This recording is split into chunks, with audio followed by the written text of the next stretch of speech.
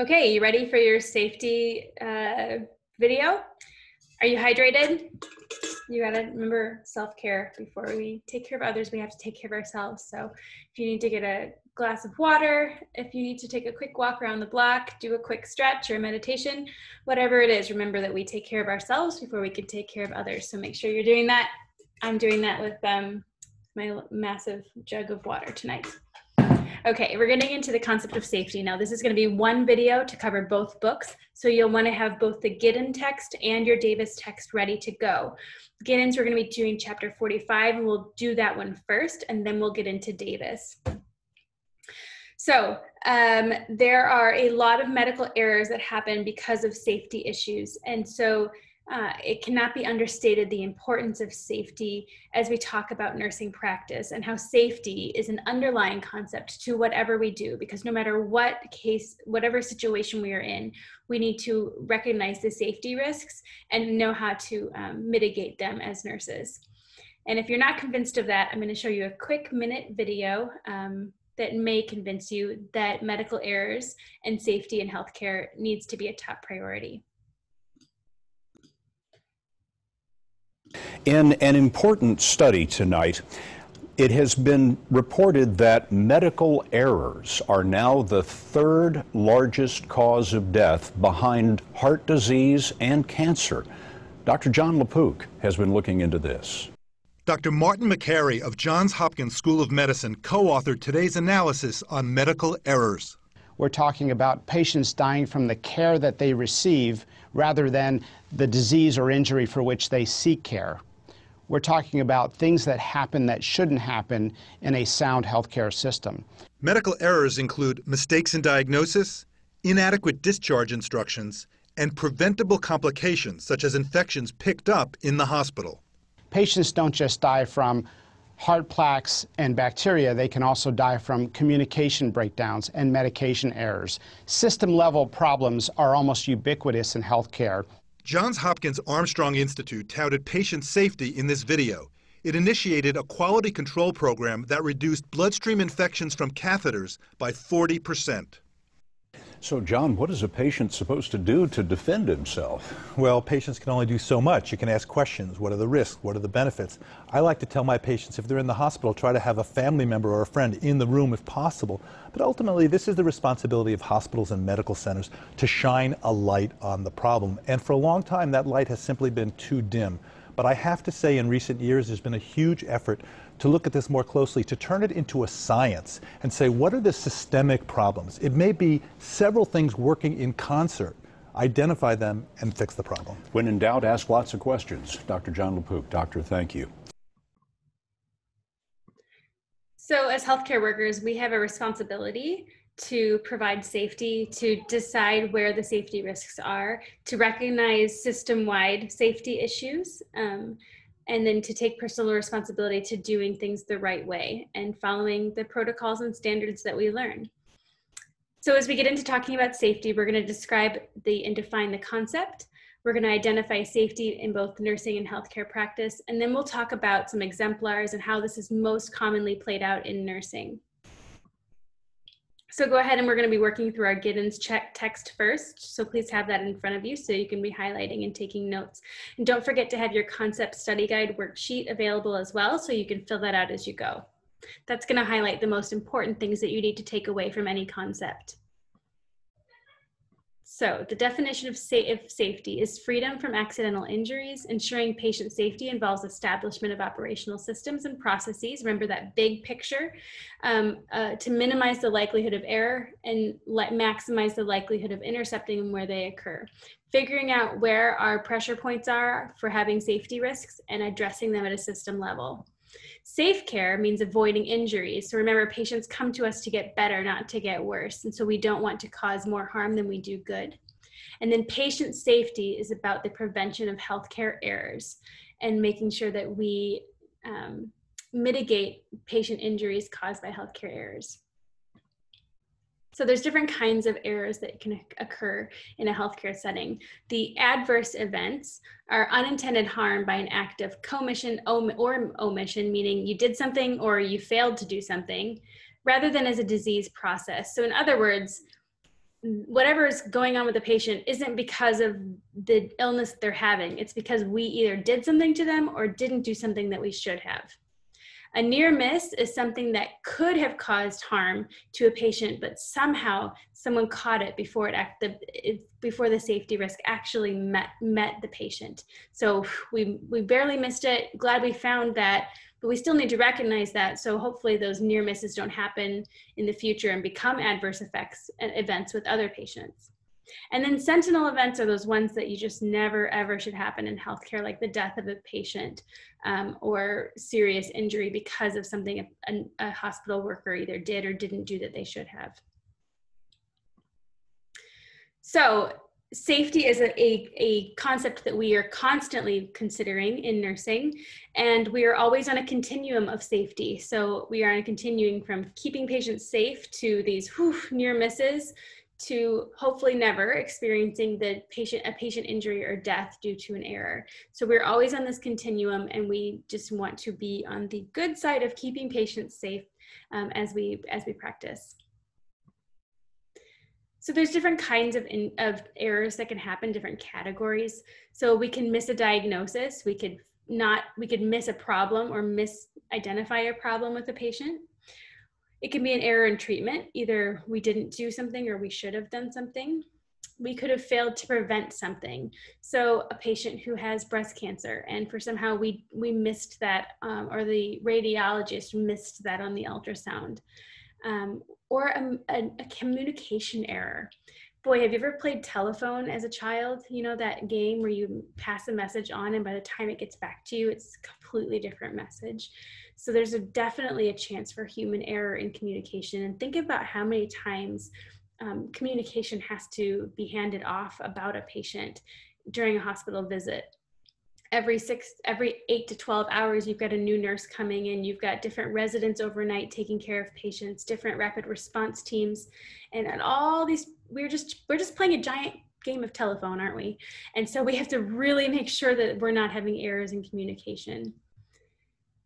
I'll tell you, as a new nurse, I was still learning all the ER medications that we give most commonly, and a guy came in with chest pain, and there was a 4th-year Cook County resident, and he said, go ahead and give 3 sublingual nitros for this patient. And I was like, all at once or 5 minutes apart? Okay, well, you would never give 3 sublingual nitros all at once. It's going to bottom out their blood pressure, and they're not going to have a blood pressure, and that's triple the dose that you'd want to give at once. But, you know, he was just very flippantly saying, go ahead and give 3 nitros, as if I should know what that meant. And so it was a communication breakdown, and I'm glad that I clarified that instead of assumed that I knew what I was talking about. And so it could have led to an error had I not clarified that with the doctor. And then there's these different kinds of placement of errors. So it can be blunt end or sharp end. In other words, these organizational or system-wide errors that the system is set up to fail people, or it can be the sharp end where it's these active errors, this direct care of patient involvement. For example, a medication administration system, an Omnicell or a Pyxis, is set up, and it has look-alike, sound-alike drugs right next to each other to be able to be pulled out. It would be really easy for people to pull the wrong one, right? And that's a system issue because it's set up for everyone to use that way. That would be a blunt end error. On the flip side, a nurse who just gives the wrong medication or gives a medication IM instead of IV, it gives the wrong route. That would be a sharp end individual at the bedside giving making an error for a patient. So categories of errors can be types of errors or the placement of where those errors occurred. So in the past, there was a pretty poor culture of safety and accountability in hospitals in that there was this idea of, well, whose fault is it? We got to go after that person and figure out whose fault it was and fix it. And we've shifted as a culture from who to blame to what went wrong, because oftentimes it's not about the individual. It's about system errors and system setups that could happen to another person. And so we're trying to shift blame from individuals to identifying the root cause of the problem and then fixing that root cause going forward. So safety is not only a priority concept in nursing as a profession, but also in nursing school. And that is demonstrated by the competencies and values of QSIN. Now, this is getting a little peek behind the curtain of the philosophies and priorities of your nursing education. And so QSIN is an organization, a not-for-profit, that stands for Quality and Safety Education for Nurses. So it's making sure that we as nurse educators are making sure that we elevate certain competencies and priorities for you to know and understand before you graduate. And those 6 competencies are listed here: patient-centered care, teamwork and collaboration, evidence-based practice, quality improvement, safety, and informatics, which means the tech side of healthcare. And so you'll see that safety is not only a priority in healthcare, but it's one of the 6 highest things we value in terms of competencies that we need to train you on in the next 2 years. So this is not a one and done kind of safety education. We will be talking about safety as it relates to basically everything we do in the next 2 years. So what does QSIN say about the concept of safety? All of the concepts in QSIN focus on 3 attributes: knowledge, skills, and attitudes. And so for knowledge, the focus of safety is on the execution of skills, as well as on the tech, and of course at the system level, the organization level. And then for skills, nurses need to be able to use the tools they have available to make safer systems, and also be able to know what you're doing with those tools. And that's what we're kind of teaching you in lab. And then of course, attitudes. So you need to have value in your role, in the role of safety and the part that you play in that. And most often we are kind of the last line of defense between an error and the patient, because we are the one who, again, the coordinator of care, we kind of see the big picture of what's going on. We know these patients very intimately because we're with them for 8 to 12 hours on a shift. And so we need to own that, that role of safety in how we care for patients. In your Blackboard, there is a link, an optional link for you to be able to click right to the QSIN website. And I would encourage you to just pop over there and take a look at these priorities if you get a minute.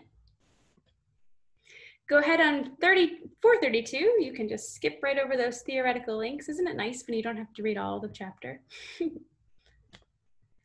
And then on 432, we talk about just culture. And again, that goes into the idea of a healthcare system's value of reporting errors without punishment. The last hospital I worked at, every time you would report an error or even a near miss, something that didn't happen to a patient, but boy, we caught it really in the nick of time, you had to file something called an incident report. And incident reports did not get reported outside of the organization. It was just for within the organization, for the risk management department, to look at some issues that we had in the hospital and identify ways to improve. And every time you filled out an incident report online, and it went to risk management, if you had put your name on it, then your name went into a hat. And at the end of each week, they raffled off like a $50 Amazon gift card. And it was just a way to let the hospital employees know that we value your feedback. We want to know when there are these adverse events or near misses so that we can, as a hospital, can get better. So it's this balance of needing to learn from mistakes and the need for disciplinary action against an individual. I've sat on a couple committees in the past where it was really interesting. We would look at cases at the hospital that didn't go as planned and had poor patient outcomes. And then we would look at all the documentation, talk to all the people involved, and try to determine, so is this an individual problem? Did this one nurse really just mess up and not follow the rules? Or is there some kind of system thing that we need to fix? So it's not about punishing that one nurse, but how can we make this better for the hospital? Super interesting to be on that kind of committee, and it definitely makes you even more hyper aware of your own practice when you're seeing things that aren't going right in nursing. So transparency in healthcare is very important. There are required things that hospitals have to report these days, things on for CMS, for Medicare, and also for things like hospitalgrade.org. And so it's an easy way for consumers, because we're all consumers as patients, to go on and see how their healthcare is and how that hospital stacks up to other ones in their community. And they have to report information on things like safety and evidence-based practice and patient satisfaction scores. And so it requires transparency with open communication with patients. And disclosure and transparency in healthcare is one way, as a healthcare system in the country, we improve care for the patients, because we're always sort of competing against each other, essentially, on making sure that we have the best outcomes and the best things for the patients.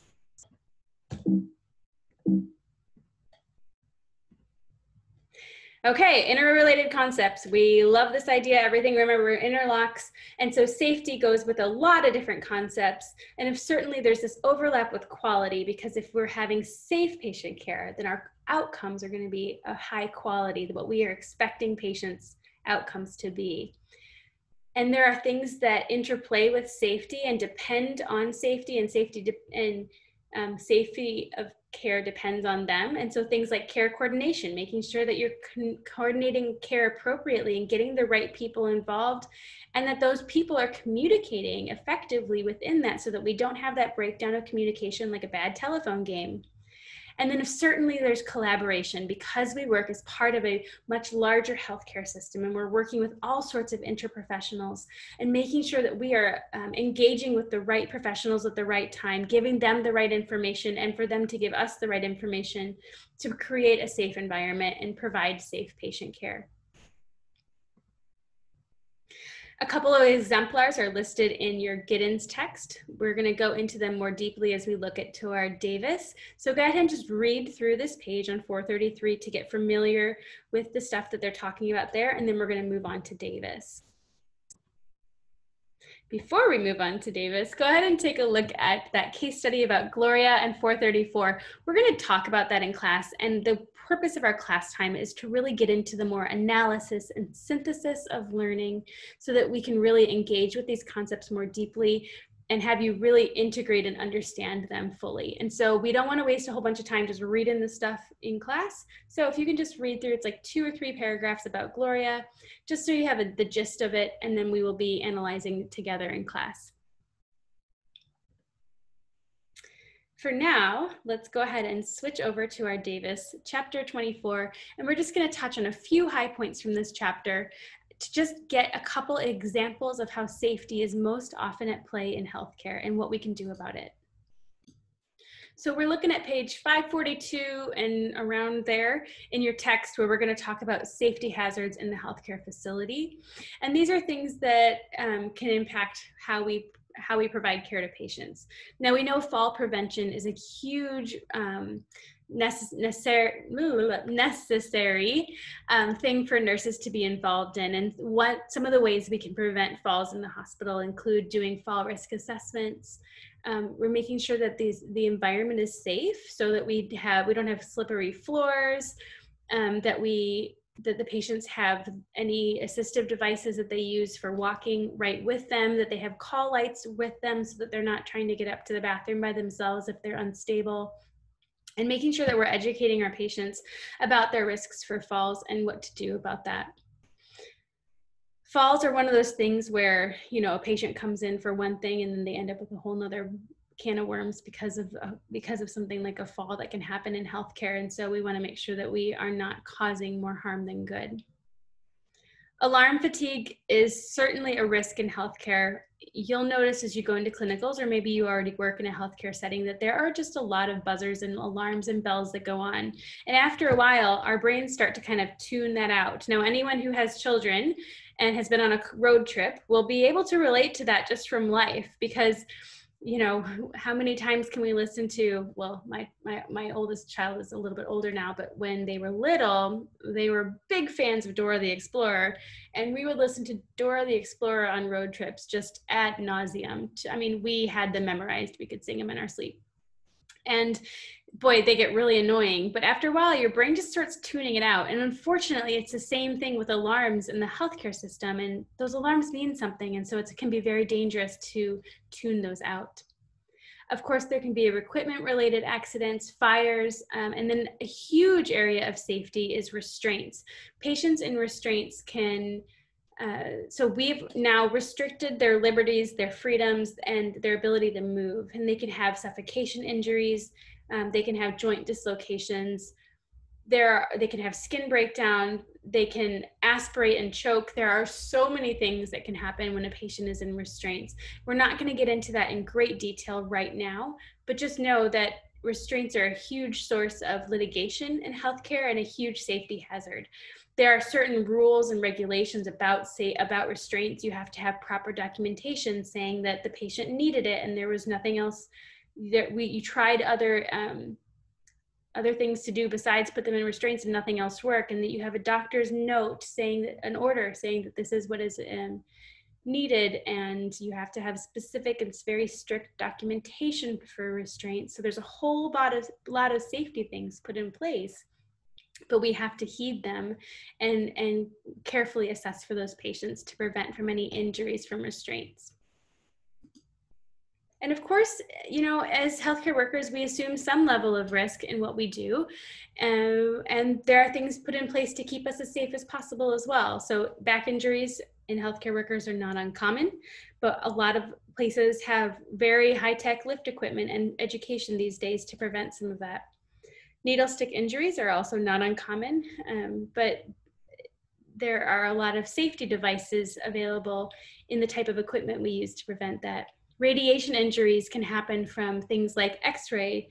And so people who are around radiation a lot in the hospital will wear little radiation buttons to monitor their level. And then unfortunately, violence in healthcare is a real healthcare worker hazard, especially if you're working in places like an emergency room or an ICU where patients are quite ill and tensions can be high. There was one time when a patient, we had this little girl, she was like 4 years old, and she came in coding. We tried to resuscitate her for over an hour and did CPR and medications and everything we could do. And at the end of that, we had to call it. And I accompanied the doctor and the chaplain in to talk to the family and to tell them that their little girl had just died. And the dad was in the family waiting room, and he absolutely just destroyed the room. We had lamps and chairs, and the walls had holes in them, and everything was shattered. And he was just so devastated, and rightfully so. But there are risks in what we do when we care for our mental health patients, when we care for patients on PCP or an alcohol overdose. Like, there are risks to what we do. And so there's lots of training that goes into that too, in terms of de-escalation and crisis prevention and how to protect yourself for that. So there's risks, but there's also things to mitigate those risks. And as you read about these things more thoroughly in your Davis text, you'll be reading about that as well. Finally, the Joint Commission, which is one of the accrediting bodies that makes sure that hospitals are practicing safely, has provided national patient safety goals, and with the goal to improve patient safety. So the Joint Commission has a great bird's eye view of what's going on in hospitals, because they go and do accreditation visits at hospitals every few years. And so they can kind of see what are the key things that hospitals struggle with. So what can we elevate as patient safety goals?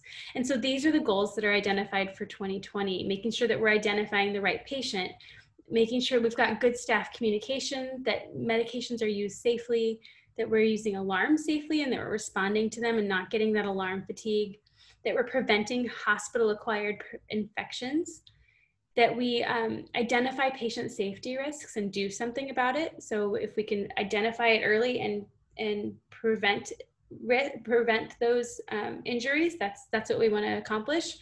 And then prevent mistakes in surgery. So those are the national safety goals that we want to align with and consider. And remember, Joint Commission has this bird's eye view of what's going on in all the hospitals. And so they're saying these are the things that are most important right now that we're missing on in hospitals. That's it for your safety lecture. Thank you so much for spending this time with me. I'm so grateful for you. And I'll see you in class. Have a great night.